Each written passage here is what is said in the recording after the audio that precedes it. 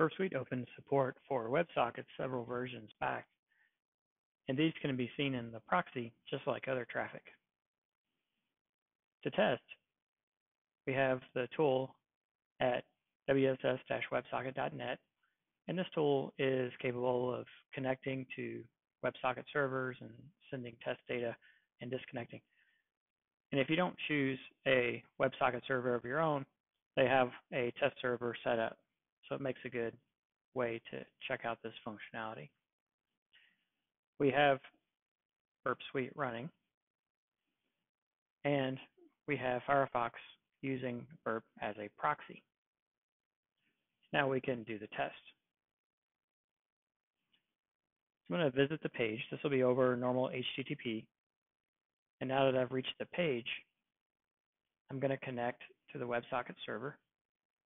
We'll send a ping message. We'll send some text, and we'll disconnect.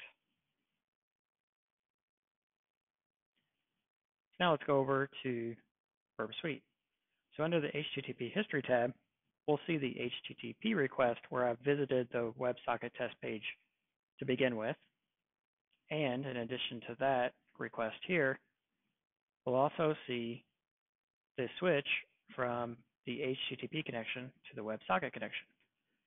So here you'll see us trying to get the WebSocket test tool, and the browser wants to upgrade to a WebSocket.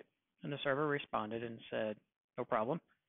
So we have a one-on-one switching protocols, and we're upgrading to the WebSocket. Now you notice in Burp, there's a WebSocket history tab. Click on that tab, and you'll see the history for the WebSockets. In here, we can click on each individual WebSocket, and we're able to look at the traffic that was sent, and it tells you which direction it was going in, since this is a bidirectional protocol. In this case, these bytes were sent to the server, and these bytes were sent back to the client. And back and forth it goes until we see the entire conversation. And then eventually, there's the disconnect request and the acknowledgement.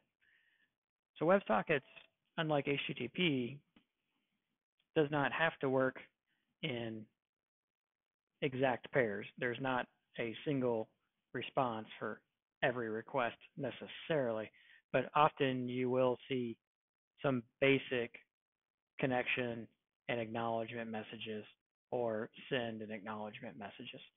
But since WebSockets is bidirectional and the data can be pushed in either direction, there won't be that one-to-one relationship that we're used to with HTTP requests and responses. So now you can start to use Burp-Suite to look at WebSocket traffic and inspect and proxy that traffic the same as you would HTTP traffic.